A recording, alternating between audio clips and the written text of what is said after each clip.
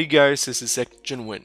Since many of you requested me to add a testing with both power saver mode off and enhanced processing off, well finally I did it, and the result might be surprising.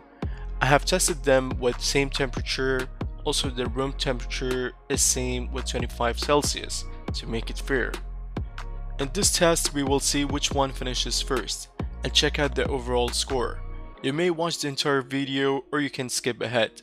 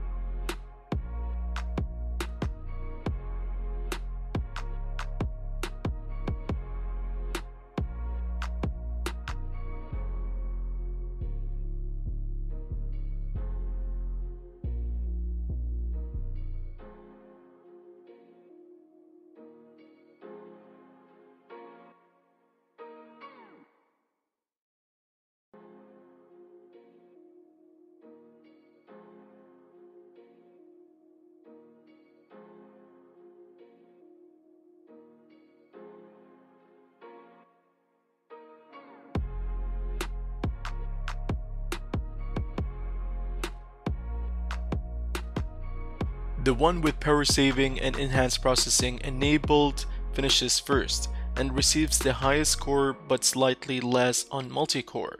And second position goes to the one with both disabled, and the score is pretty much similar as with both enabled.